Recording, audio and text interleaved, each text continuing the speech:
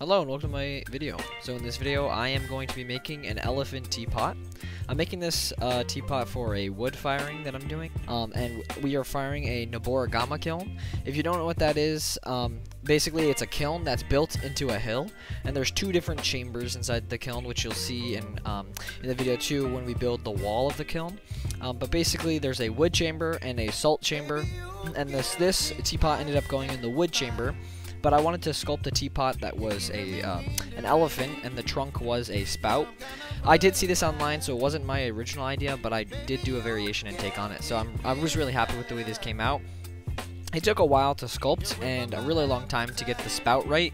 The trunk really wasn't looking like a trunk, and it wasn't looking like an elephant, but then I had to trust the process, and then I finally got this result here. I'm really happy with the way this came out, but don't get attached to the teacups.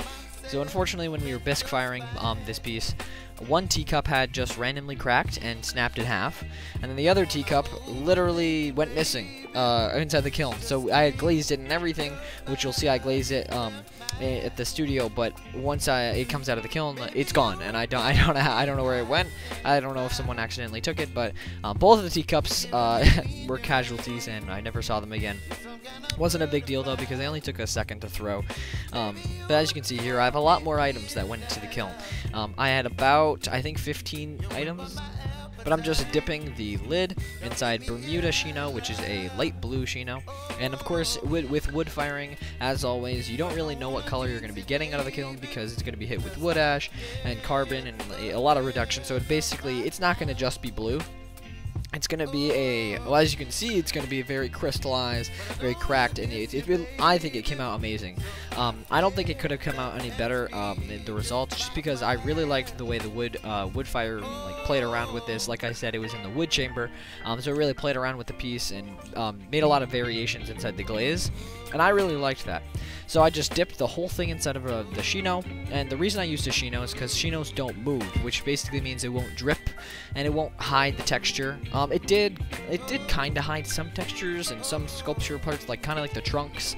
The glaze did get caught on the trunk and then created a drip there, but it's not too big of a deal. You'll see that in a minute or two. But as you can see here, I'm wadding, which is basically I have to take clay and I have to put it and glue it to the bottom of all my pieces that I glazed. This is just so then when the glaze drips, if it does, or it hits with wood ash, it doesn't stick to the kiln.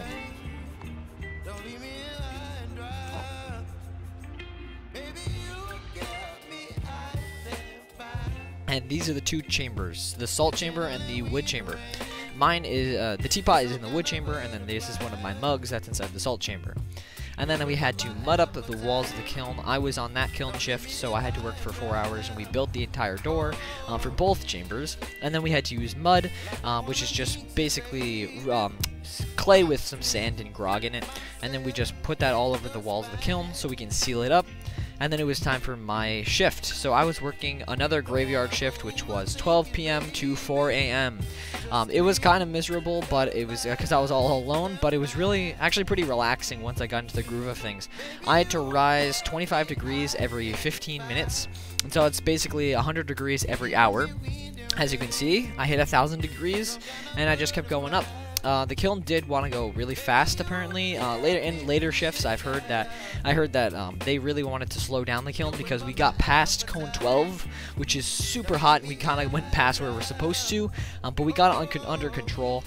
During my shift, I didn't get past 1,200 degrees. That was my end of my shift. I got to 1,200, and then I left at 4 a.m.